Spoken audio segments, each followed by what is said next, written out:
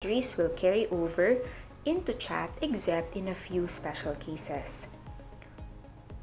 For now, this change is only affecting workspace users as well as legacy G Suite Basic and business customers. In other words, it's impacting people who use Google Service as part of a business or organization. So how will it look like?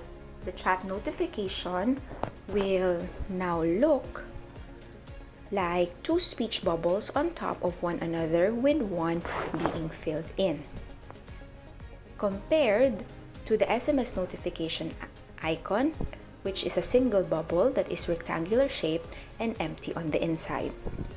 The Spaces notification icon will now look like a group of 3 people standing together, and that should help you intuitively understand what notifications you are receiving without having to open the app itself.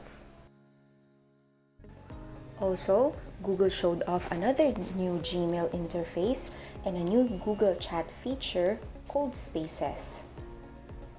The update sounds like a revamp to Google Chat's group chat feature, which used to be called Rooms, and from now on it will be called Spaces.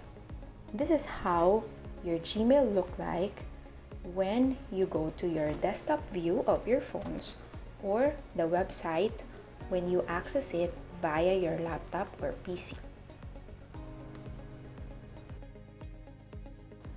Google has been trying to roll out a lot of its more popular properties into singular packages that might be a bit more useful because they would fulfill a wide range of purposes instead of being devoted to one specific kind of service.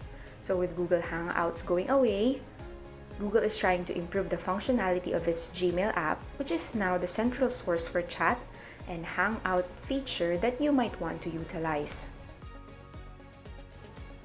With all of these, Google is finally starting to take steps to remedy matters with all things having been considered and taken into account. So try it out now for yourself and see what are the features of the Google Chat.